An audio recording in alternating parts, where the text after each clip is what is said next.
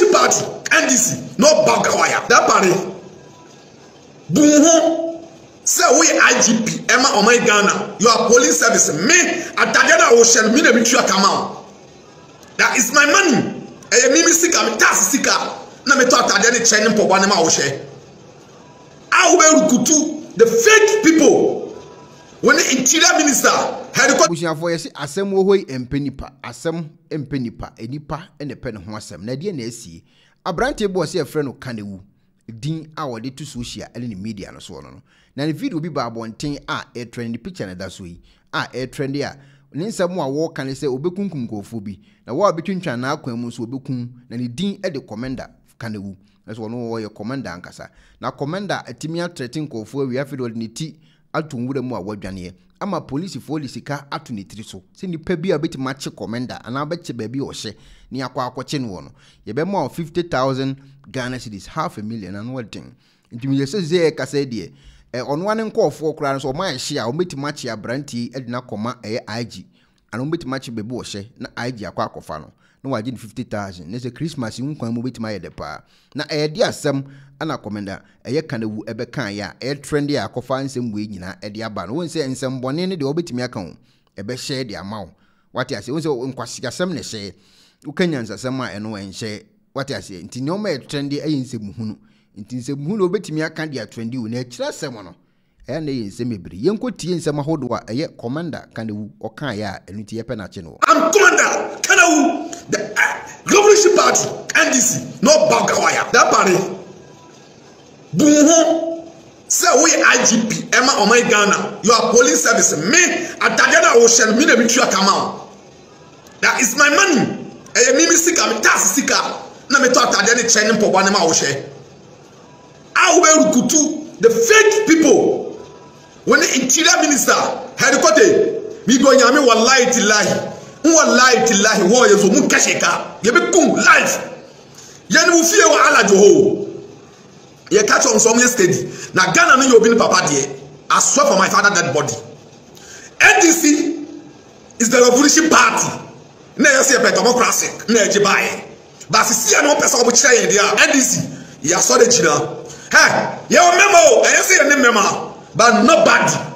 Since commander in chief, Nana Dudako advice.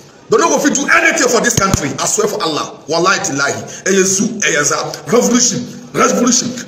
Them say na commander Kanewo ebe kan ya yepe no ache no. Afi yenko IGP aso ye. Na yenko kan krata IGP dia beto abonten. Se commander yepe na ache no. Na wa betimi di na ba no ye ma $500,000. Anyi sika keto a chairman. Yenko police for website enko de ekoso. Ukodu police for website omo say police declare a suspect wanted for threatening to harm some public officials. A police for ama brantie bi ya declare no. See a penache no. He say ya kase so obe prepra enkofo bi omo ye adwuma wa aban mu. The Ghana Police Service has declared wanted a male suspect who is seen in a viral video threatening to shoot and harm some public officials. Omo hunu video bi mu a all threatening o hunu nkofo bi say obe kumkum nkofo bi ashutu nkofo bi prepra nkofo bi a omo ye adwuma wa aban mu. The suspect, who addressed himself as Kanewo, suspect he say on the din de Kanewo. Let's wait in the dinner. Edi ewu no bewu because we can we akwa akowu. What I say te Kanewo. Yansan ko site o. Uko site was say threaten violence on the public officials and any other persons who stands in their way.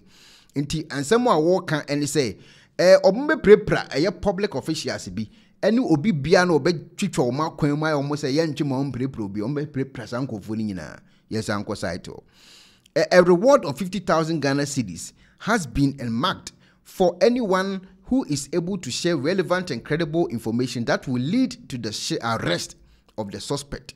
And it will be okura information and what thing beti maboa ame akwachi abrantie ya was what they Kanewo no. Wo say nipa kro betam sika 50,000 e dey show nsem $500,000 no and what thing.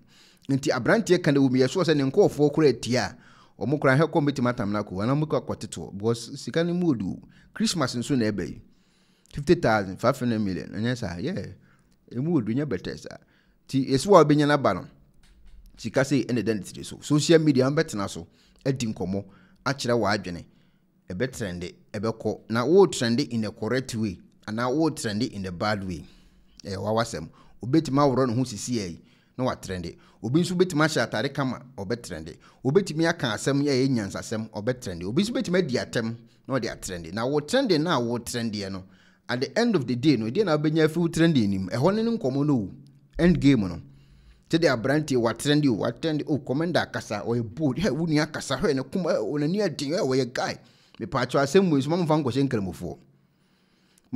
hyenkremofo ana nkremofo na dabi obi na akosua ne hausa ene wokodi ni nkwase asem no woka ne hausa kremofo bi anya hye ti nkomo na ye dini se metie na meka se Jesus din na me di obi atama ene fa Kristofo ho ben woto na marika hwe obwa hausa no woka kremoni bia ne ho a wasoma no so nkoye sa nkwem hu no ntima mo nye ne se nkremofo nya hye kwabrane na ye penache no ne picture na da so no kwabrane ne ye penache wo din ye se fa ne Kanewo kremoni bia ne wo Ghana ho a yato mo din Kanewo nipa koro ne din ne abo no ono ne ye penache no ntima mo mfa nko fran kremofo se kremofo na ho ahwan omo nya hye nipa na wo din sem hu no ono da so teacher kodwo ebe kan asem bi de atwa video weto ubetima share na do comment aba wo relevant information so a o contact me kra metimi contact with one police for na omunso aso mu na eja wo di akwa ma eye a police for kama se de be ye akwa Kanewo na ba bi owo no obekire ni nsemu titi ana bushafo munti asiana. Hello ebusiafo so pesifita asracha odofo de and then nafa ho kodom unique laser whitening our toothpaste stronko a wodi twitwi wosin a ema wosin eye fita na eye fita no nso no na eyi enka bone bia ewo no mu bia any tea stain, coffee stain, smoking stain bia unique laser whitening product ebe yi ni nyina free so ama kama de oba ni say utu so na odi bi egu o brush do so na odi twitwi wosin so nyina kama Uvia and who wenum Jano wenum sa into for unique laser whitening. I was 07999792330. Unique laser whitening or say Muni ses. Penifo se bibiro wi asenti ne da ne atopno na ne pabone fonti e wo se wo bambo hu hia na ne papa mu de Pro Technologies ana me kan fama wo ane Pro Technologies. We are specialized in both sales and installation of CCTV cameras. Yeton, esa install CCTV cameras in the South Ghana and NASA brochure na ufi Ghana. Now peso CCTV camera installation. We need Pro Technologies and in South. We get CCTV camera installation, electric fence, automated gate, access control, video doorbell, and intercom, and satellite TV, home theater. So upe biato, and wato, and pese be install them out. Pro Technologies and our software. Na shenenso. Say Fidya nyina from America brochimem and this and papa na padia man nwene ho na ne bo anso da form make sure you know the web brochimem ha any a branch e wo Ghana ye ni mo bra wo bre into sika fire nsem se fanya japade ma wo Ghana wo da na ne tenese yes general construction so web brochire na peso si fi o Ghana e dan plan bi o peso si se wa sha se dada ana afi na peso si